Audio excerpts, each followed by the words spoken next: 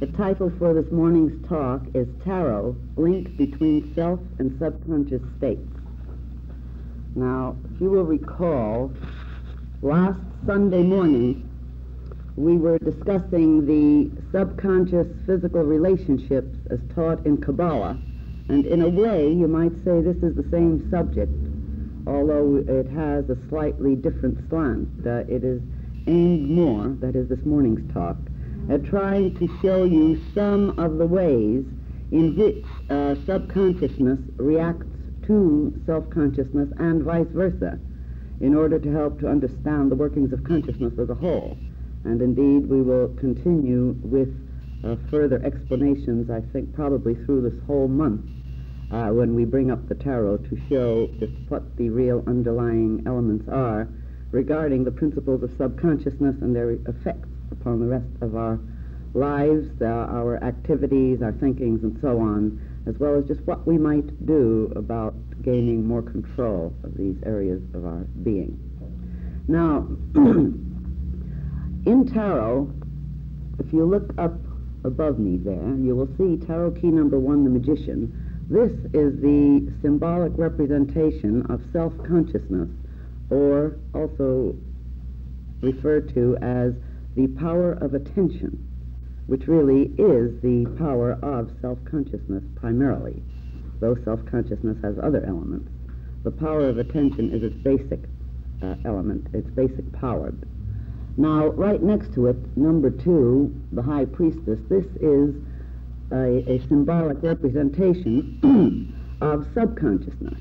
All through the tarot series, however, we are showing the 3 phases of consciousness: self-consciousness, subconsciousness, and superconsciousness, in their various symbolic appearances, so that your inner knowingness can be stirred into learning how to differentiate between these states and thereby gain more control over those that require control. But we are going to talk mainly this morning about the powers as they exist and as they act in terms of the tarot key number 1, self-consciousness, the Magician, attention, and tarot key number 2, High Priestess, the power of subconsciousness in essence.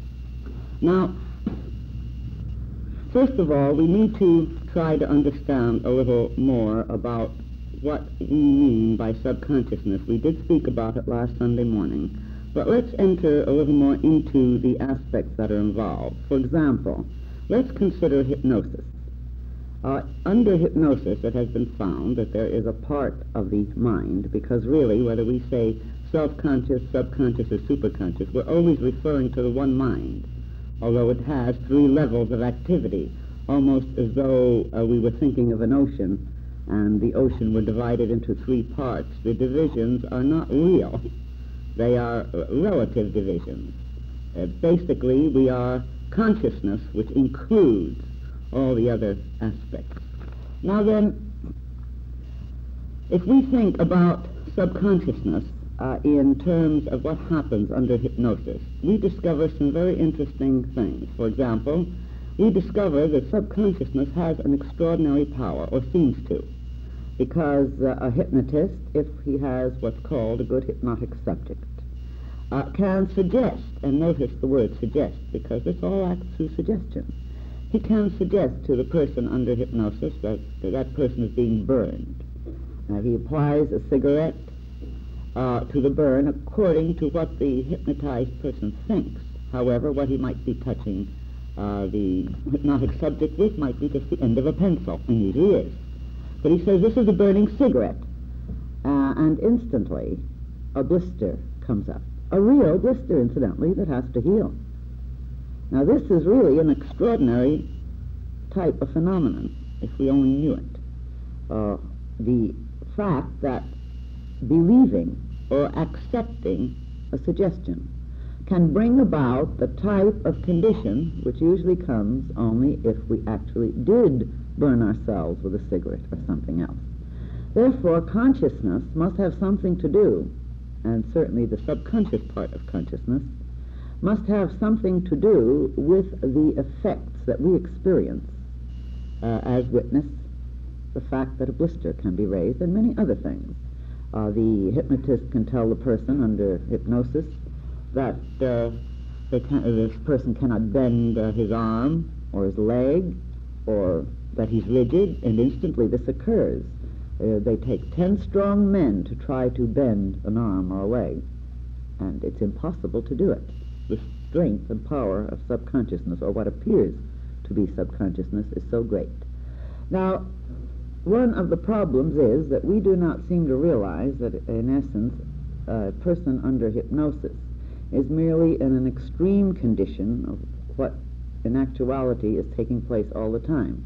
You and I, when we walk around thinking we are awake, are very partially awake. We are very much under a state of hypnosis. We are very much under a state of suggestibility. And this state of suggestibility causes us to accept all sorts of things or all sorts of ideas, which incidentally perhaps may not be so. And this is often the root of most of our problems. The fact that subconsciousness accepts an idea, accepts a situation, then reacts to it. This brings about conditions like the blister. You might say it's the blister in our environment, or the blister in our relationships. Now, we know that there are an extraordinary number of schools of thought dealing with various phases of metaphysics. And we also know that a good many of these schools of thought have some very fine things to teach. The thing we have to keep in mind is this, that wherever we go, and this includes BOTA, except that here I think you have found, those of you who've been coming regularly and those who have not, I'm sure will find, that we help you to guard yourselves against receiving suggestions, being hypnotically receptive, and reacting to things that you don't know are really so or not. We try to help you to discover just what your powers of consciousness are and how to gain control of these states in order to become more of what you are destined to become, and to become it more rapidly, because of the various techniques that we teach you, as well as methods for understanding who and what you are. All right, then, in these various schools of thought, we do have, as we said, many different ideas that are given out or taught or developed. We know in Christian Science there's a complete denial of matter as being real at all. They call it something like mortal mind, and they say mortal mind, if it's only mortal mind, it's an error, and therefore it doesn't exist, only God exists. But this is being a little irrational, I think, if we will stop to analyze it, because if only God exists, then God must have created whatever they mean by mortal mind to create the error. And anyone who doesn't recognize this has stopped really analyzing, thinking, and reasoning, which makes that person, incidentally, more suggestible, to the degree that we accept other people's suggestions, including their teachings, blindly, without bringing all our own powers to bear on analyzing whatever is being said. To that degree, are we not practicing our true humanness? And being truly human is one of the most fantastic miracles, except that everything is a fantastic miracle. And the more human we become, the more we recognize this. All right, then, this state of suggestibility, or this willingness to receive from other sources, ideas, to receive beliefs, to receive, indeed, commands. And this is like post-hypnotic suggestion in hypnosis, you know. Under hypnosis, the subject may be told that when you are awakened, in 10 minutes or so, or at whatever time, I may snap my fingers or wink my eye or stamp my foot, it doesn't matter. They give them some symbol to set off the occurrence. The subject is told you will be insatiably thirsty, or you will discover your feet are so hot that you can't stand it, or you will be taking off your shoes and you won't really know why. I mean, or some kind of foolish thing, or even you might bark like a dog or meow like a cat. This has been done. And what happens? Here is the thing that helps us to understand our consciousness better.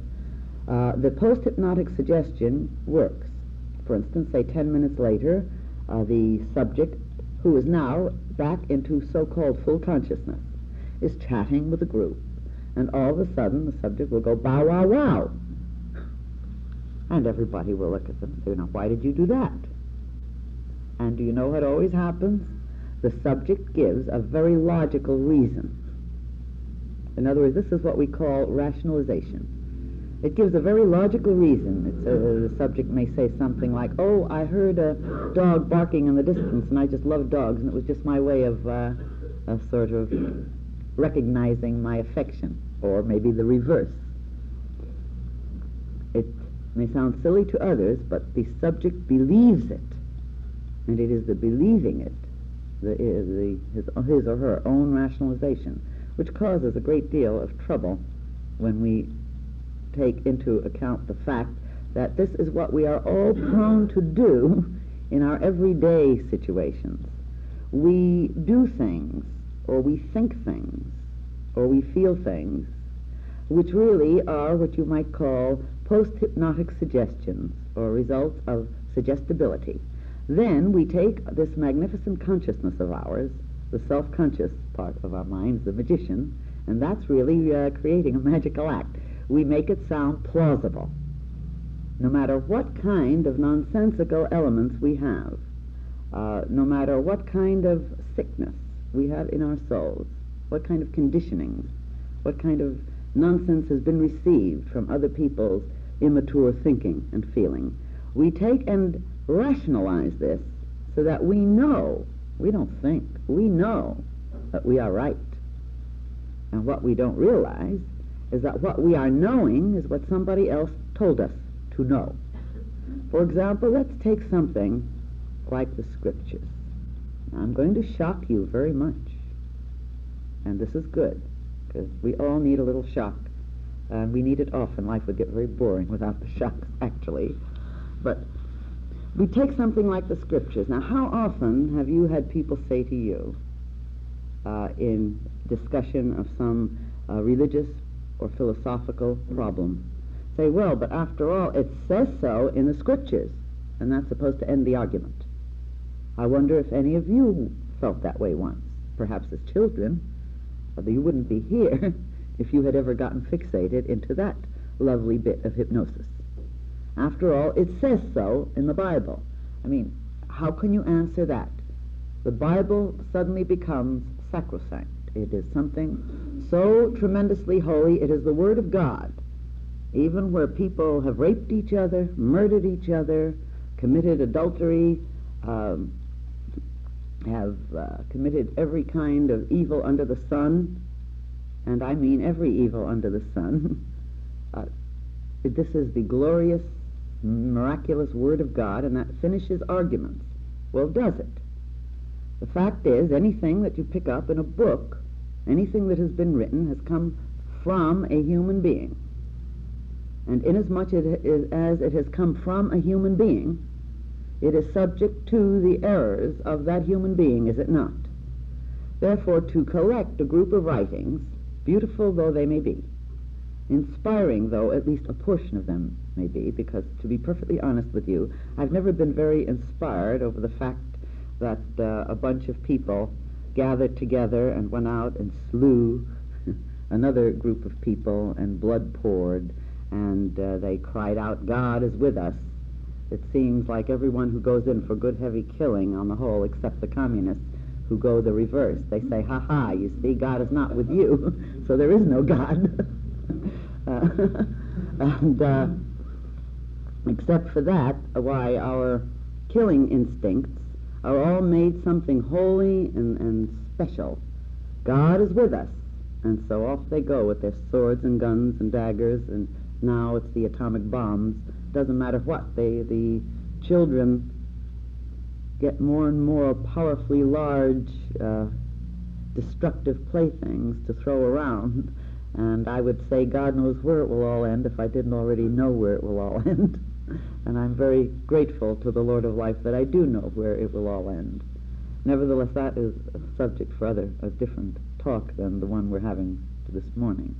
The point is that anyone who has achieved a level of true thinking, who has released himself from at least a portion of the hypnosis of the undeveloped mass mind, certainly is going to have developed enough discrimination, enough search and yearning for reality to question the fact that just because something is in a book, that makes it absolute, holy, and true.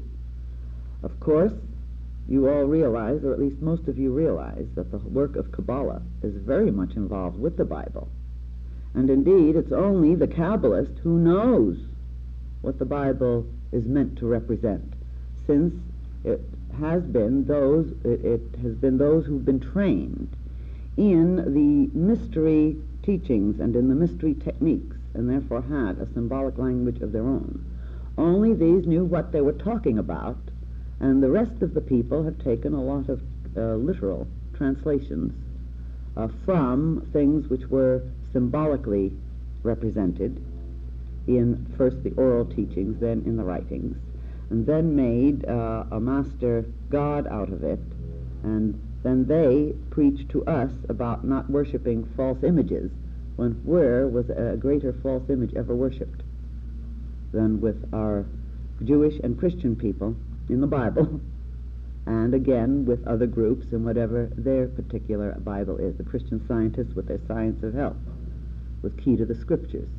And you know it's a sin to read anything else. Just like with the Christian ideology, it's a sin to become involved with or pay attention to or learn about other things. And there was a time when we had a great deal of very spiritual bloodshed, if you will recall, because of people having the unmitigated, unspiritual gall to question the fact that the Bible has the Word of God, it is truth, and this is the one and only church. And then what happened? Those who were not spiritual enough to see this were put on racks, they were burned, they were tortured, all for the sake of the soul. Well, the point is, we do this now in other subtle ways. This is the bigotry of the mind, which is the subconscious part of the mind that has received suggestions from incorrect self-conscious evaluation, from incorrect self-conscious watching. If you'll notice, as our beloved Reverend Harriet B. Case read from the Bible, where Jesus said, watch. Watch. You know, that's one word, but this is so potent. The self-consciousness of man is meant to be continuously on guard. Watch. And what is it supposed to watch?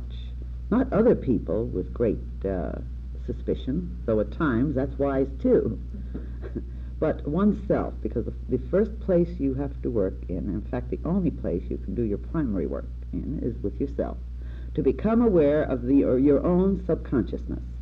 So notice the symbolism, notice the magician holding his magic wand. This is the magic wand of attention, incidentally. The magic wand of attention is receiving the power from above, that is, from superconsciousness, or the higher self.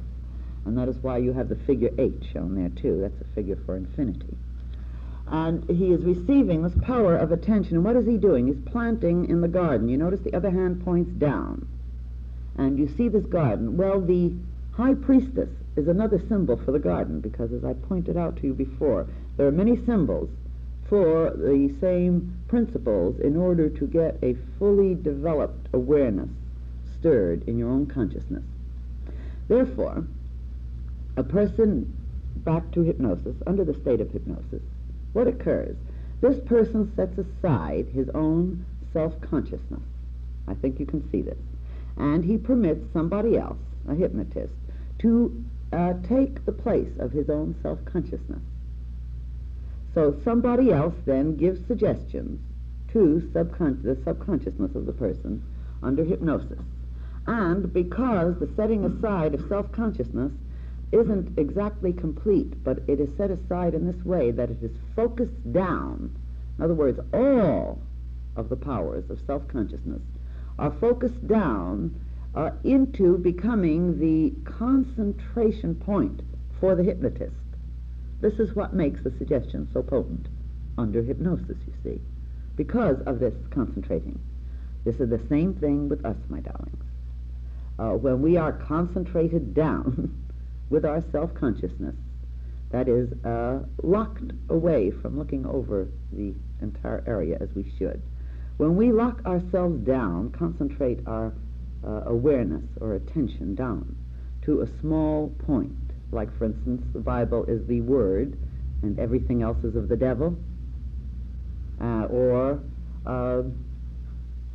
if you don't believe in my political party, then of course you are under the or in the grip of something very evil, whichever it might be. All of these ideas, there's a focusing down, there's an inability then to look around at the whole picture. I used to, at one time, before it became very dangerous to do so, I used to recommend to people, in order to keep themselves free from the hypnotic influence of all things, I used to recommend that they owed it to their own ability to think and evaluate, for example, in terms of politics, to read no less than at least 5 types of newspapers and to read them every day, keep one busy. That is, they should read the Republican point of view, the Democratic point of view, the socialist point of view, the fascist point of view, and the communist point of view. Then here they are looking at the exact things that are being said. This is an education, because you notice then that everybody is doing what? They're trying to hypnotize you into being a blister, or having a blister, in a sense, by narrowing yourself down to just that one thought, or the one point of view. And I have heard more people say, well, I'm against communism. And although I don't know why, it's just that I know it's bad because everyone says so. Well, do you know, it happens to be true that communism is something that is a very sad thing, inasmuch as it is, at least the communism as the Bolsheviks and the Chinese communists present it. It certainly is a very unhappy type of teaching because it is so materialistically oriented. This dialectical materialism, this withdrawal from spiritual qualities, this withdrawal from the reach of the heart and soul to learn from, in ever larger measures, and to receive the larger awarenesses from the superconscious level, which we can call God because it is God. This is truly very tragic, and for this reason, certainly I would agree that it is one, but only one, of the many false and very false and dangerous teachings that are brought about or given out on this planet. Nevertheless, a person who's against a thing without knowing why, mainly because they have been propagandized for it, you see, is giving up his birthright. You may be against it for the wrong reason, just as much. Suppose you're for something that's good and right, and there are things like relative good, relative evil at a time. But if you are for that something that is good or right without knowing why, but only because you have been propagandized, you're merely being, what? An automatic, suggestible response mechanism. You have given up your own self-conscious powers of evaluation because you need to know why, and you only know why you have certain ideas or thoughts or attitudes. When you have looked into the full picture, and this is what we're here for, to know how all these forces work, then we're in a position to react properly. So what is the great work according to Kabbalah? The true great work amounts to a type of cleansing. And this really is the primary work for an awfully long time, and I'm going to explain why. And what is this cleansing? This cleansing really means that we have to unhypnotize ourselves. We have to throw away all the conditionings we have received that have been forced into us, or which we have, with lack of discrimination or lack of practice of our own powers of knowing and learning, received into us because of not being evolved enough at the time, or mature enough to refuse entry, to refuse to be what you might call a propagandized reactor to whatever people want you to react to. And this is what we are mainly, incidentally, through the subconscious patterns that are formed by receiving this point of view. So everyone born in a certain religion, they are conditioned from the moment they're born to figure that unless they follow it in exactly this way, they're going to go to hell, or whatever is equal to that. And then when their mind starts to work, if they're the type of person who cannot be conditioned or held in the conditionings forever, if the soul is reaching out and breaking barriers, along with it, because of this conditioning, which is a hypnosis, In other words, the receiving of suggestion, drop upon drop upon drop. What occurs then is that we have these guilt complexes, and then these various guilt complexes, unrecognized by the conscious mind, keep us in a state of tension, in a state of unhappiness, make us unable to really attain to, shall we say, constructive relationships that are stable, because we're not stable inside. We're being washed by these furies, the fight. In other words, we keep a battle going inside of ourselves. And why? Because we have not yet learned the complete principle that's involved with subconsciousness. And this is what, of course, we are attempting to do is all of the work of BOTA, approaching it from many angles. We go round and round a circle, hitting from each side, so that everyone must catch the principle in some way and then get to understand it from the entire circle and be able to see it from any point of view after a while, though this takes time. Now, let me try to show you a few examples of just what happens with subconsciousness and its powers. And incidentally, the powers are remarkable. I mean, after all, keep in mind it is the power of your subconsciousness which we share with each other. It gives you the ability to project a body, to react with beauty and glory, as well as in the other manner.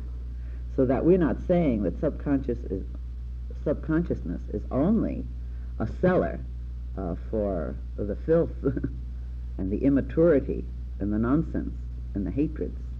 No, because it also contains the knowledge of all things that has ever been, because it is the pattern receiver, as the tarot keys show.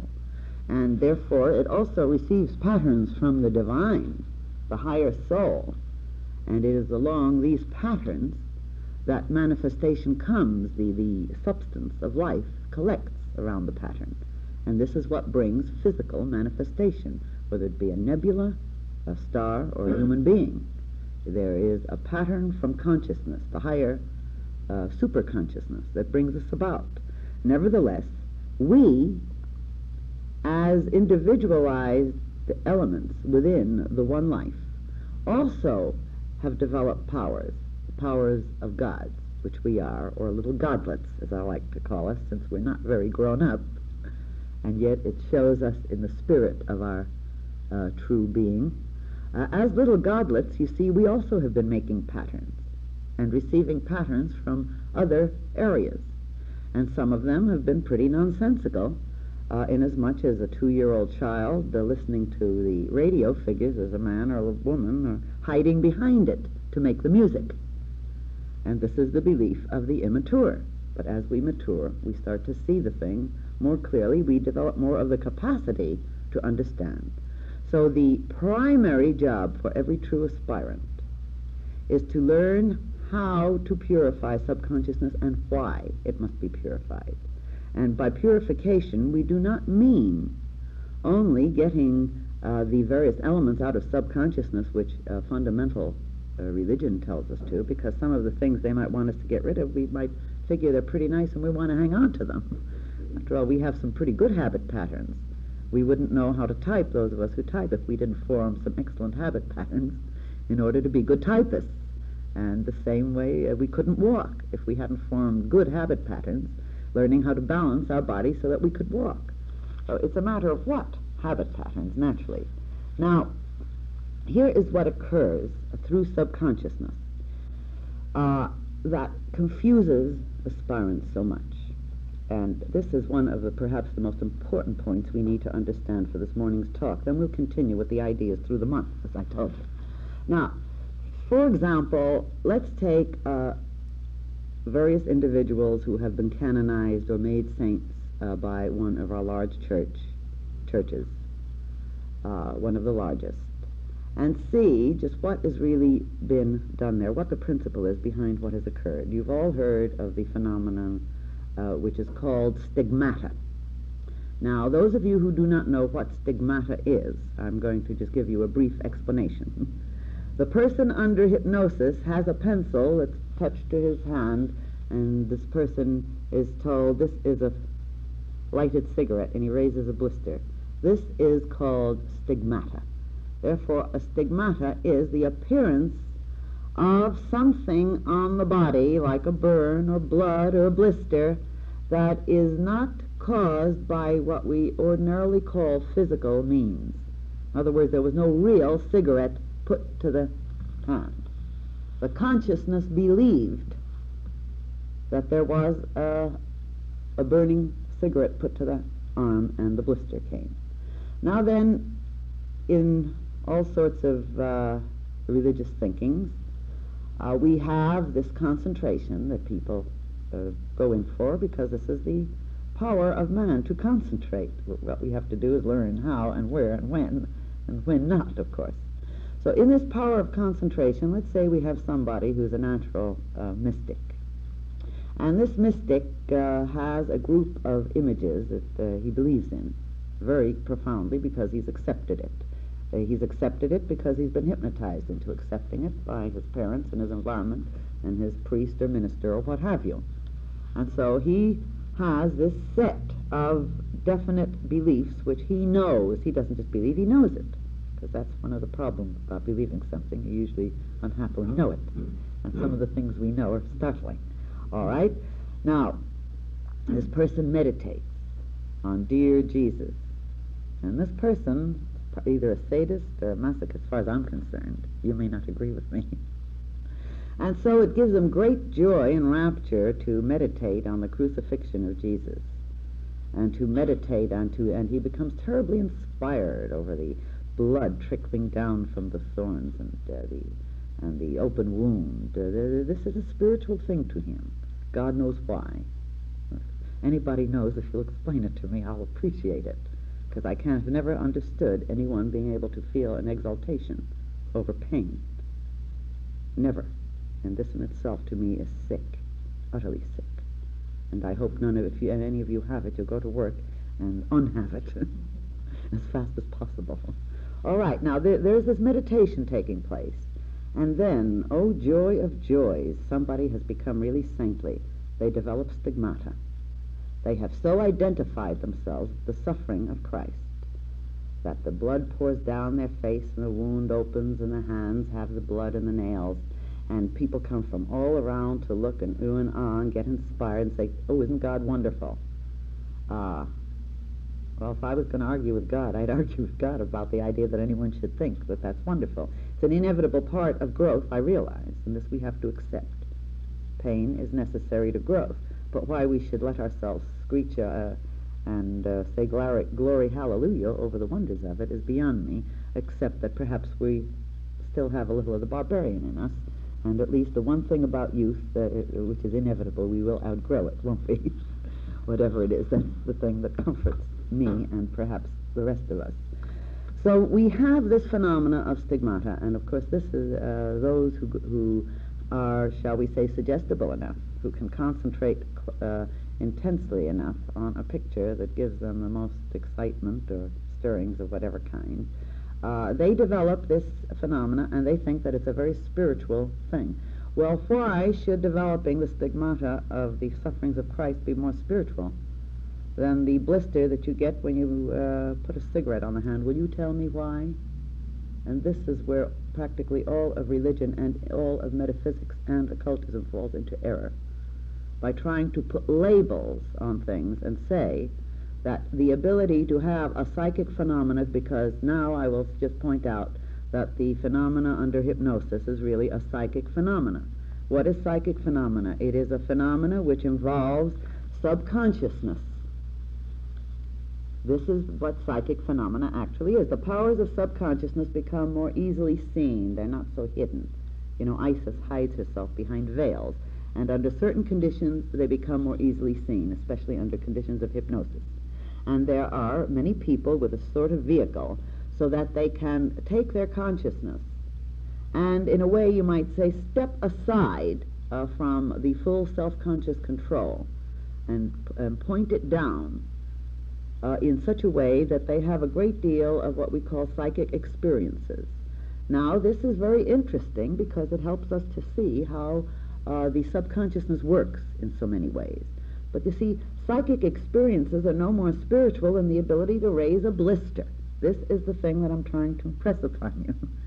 And the ability to raise a blister through suggestibility is completely tied up with the same ideas that are tied up with suggestibility, that is, receiving ideas from other people, being propagandized by other people, accepting their decisions of right and wrong and correct and incorrect, instead of being determined to become the real inheritor of your destiny as soon as possible, that is, by learning how to decide what does and does not go into your subconsciousness and how to understand it. So that in occultism, what we do, we learn to watch.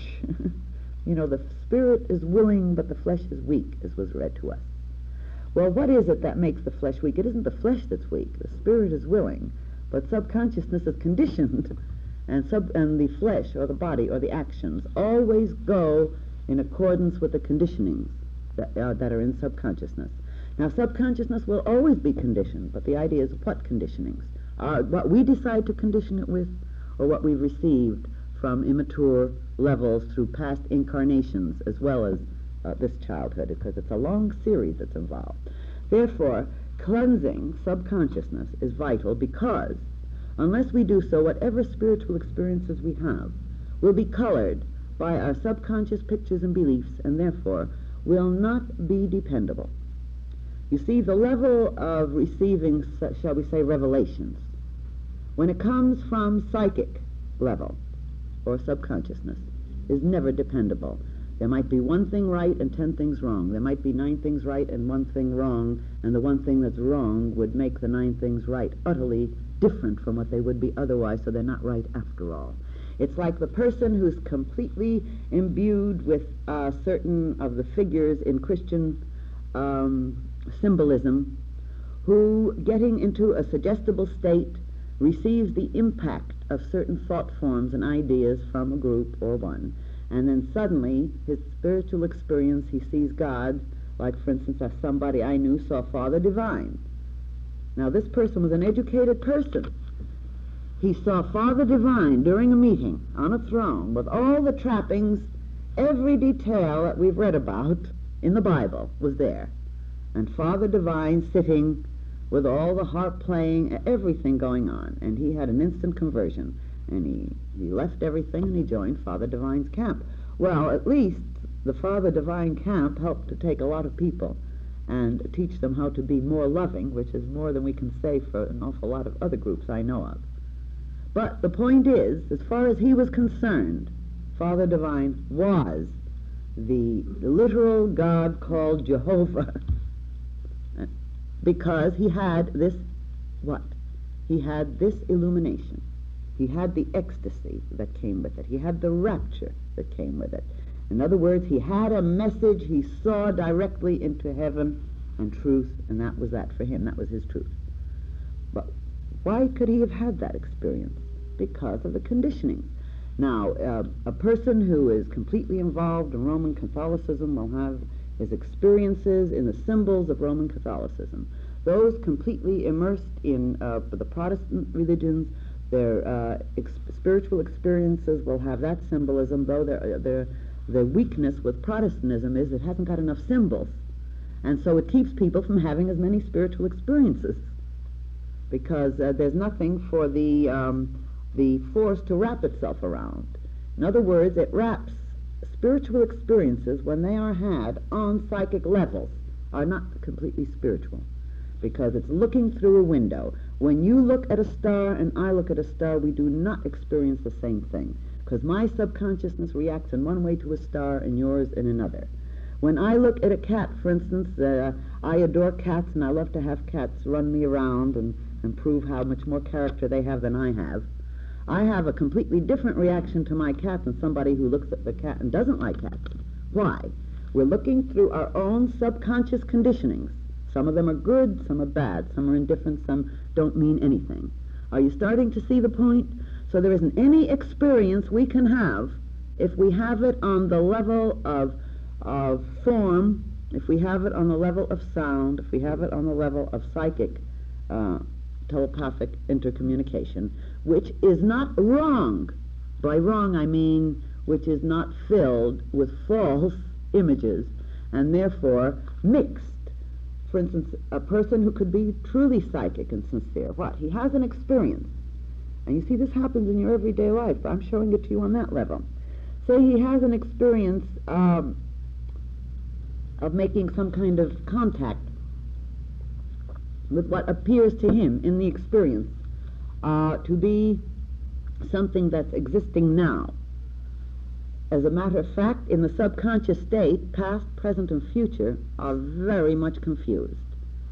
And there's no way of really telling the difference, and people could tell you that the future is something that was. As a matter of fact, even in the people who have spiritual experiences, really the truly higher spiritual experiences uncolored with subconscious conditionings, have always been able to recognize this, and these incidentally are very few. And what we're trying to do with you is train you how to have real ones and not get caught up in these traps, because they can see something that has been as something that's going to be, something that was or that's going to be as something that already was. All the time senses are mixed up because they're seeing patterns in an area where time and space is not functioning as it does here at all, and it doesn't even exist as such. There's a different kind of awareness on the psychic, just the psychic level, mind you. But bringing it through subconsciousness, there's all this confusion. So people are having conversations with flying saucer people, with Jupiterians and Neptunians and Venusians, and they're having conversations with Father Divine, and they're having conversations with God, God Almighty Jehovah, and they're having conversations with Christ the Lord. And all they're doing is having conversations with colored images, which may have a portion of spiritual inspiration in it. But it can't come through because the glass, the coloring, changes it. Therefore, to accept, that's why you hear us say so often, to accept what others tell you, including ourselves, just a blanket like that, is interfering with your own growth. We want you to develop the ability to know what subconsciousness is. As you work these tarot keys, working with them, help to bring more and more awareness, watching your own states. When I was a little girl of 5, I used to watch people's, my own subconscious states, and a couple of times I deliberately told a lie because I was trying to see how other people reacted to it, whether they could tell the difference between a lie or the truth. And in this way it would help me to understand a little better what consciousness was like, and I was very interested to discover that other people couldn't tell the difference. That if I said I'd taken a walk north, and actually I'd gone south, and I had no reason to, this was experimentation. They believed me. And I said, how very interesting. And so I watched myself, and then I watched people, and I started to see their subconsciousness.